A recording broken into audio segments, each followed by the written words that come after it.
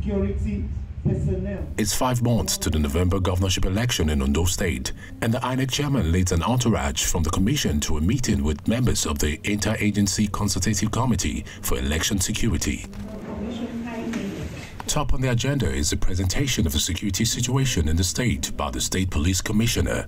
At the moment, we don't seem to have challenges as it relates to election, apart from the usual crimes that are being committed and are localized to the various senatorial districts. On the side of the police, we realize that we cannot do it alone, and that is why we have the support of every security agencies and members of INEC in the state, that we move together as a team to tackle budding election crises. On his part, the INEC chairman underscores the importance of collaboration among the various security agencies.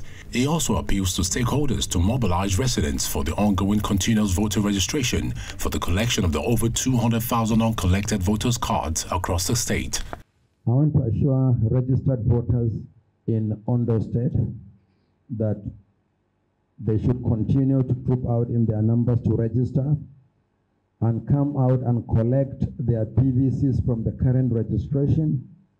But we also have literally over 200,000 cards uncollected from the last exercise. So we encourage people to come and collect their PVCs so that they can cast their votes to whoever they wish to vote for on election day. Before I conclude, let me say what I've said consistently, that INEC is not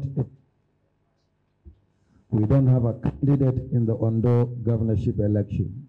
The choice of who becomes the next governor of Ondo State is entirely in the hands of voters in Ondo State, and will protect their choices and will protect the integrity of the process.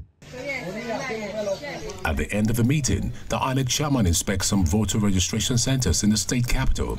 There are currently over 20,000 new registered voters in Ondo State. This is in addition to the over 1.5 million voter cards collected in the state during the 2023 general elections.